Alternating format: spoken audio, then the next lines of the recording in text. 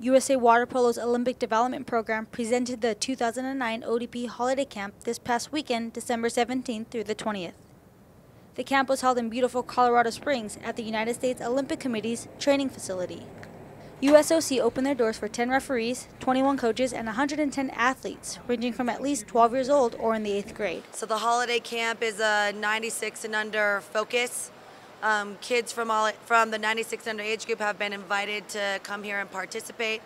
My job is to make sure that we're teaching ODP skills, mentoring coaches in the ODP program. It's a great learning experience, a great mix of getting not just different information, new information, but a different way of explaining things, which is always good for coaches and for players, athletes. It's a good way to get familiar with playing with other people from different zones and getting out, to experience other things. The athletes had the chance to enjoy a college-like atmosphere as they stayed in the dorms, ate in the cafeteria, and even attended water polo lectures and training sessions to improve their game. The referees, coaches, and players were issued a holiday camp schedule, which they followed. We wake up at around 7. We go to breakfast. That's like it ends at 7:45. We go to either pool time or a lecture. The girls and boys are split. So when the girls are in the pool, the boys are in lecture and the other way around. And then we usually have like two 2-hour, 30-minute practices a day and about 3 to 4 lectures. As you can see, these young athletes were busy from morning till night. The ODP's holiday camp allowed referees, coaches, and players to gain more knowledge on the sport.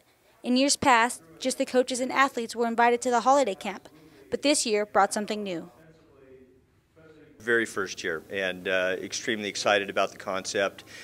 We've got a small group, 1 referee from each zone.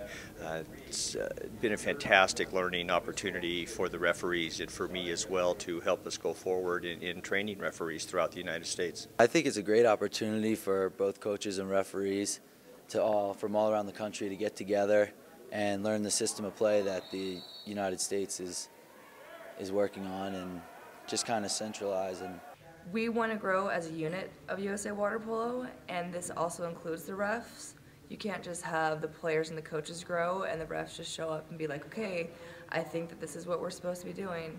We want to be a unit in USA Water Polo, and that's what this whole program is about. After 3 days of intense lectures and training sessions, the campers were ready to use their knowledge as they participated in the Snowball Classic. The Snowball Classic took place on the last day of camp. It was a way for the referees, coaches, and athletes to come together to show what each of them learned from the lectures and training sessions.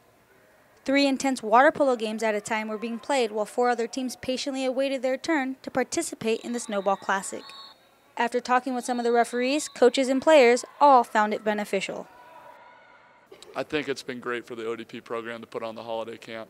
I think that, like I said, the collaboration of coaches, athletes, and officials is very beneficial for our sport and for USA Water Polo to help start implementing this national system of play that's only going to make our teams better and hopefully lead to a lot of success in the future for our country and our national teams.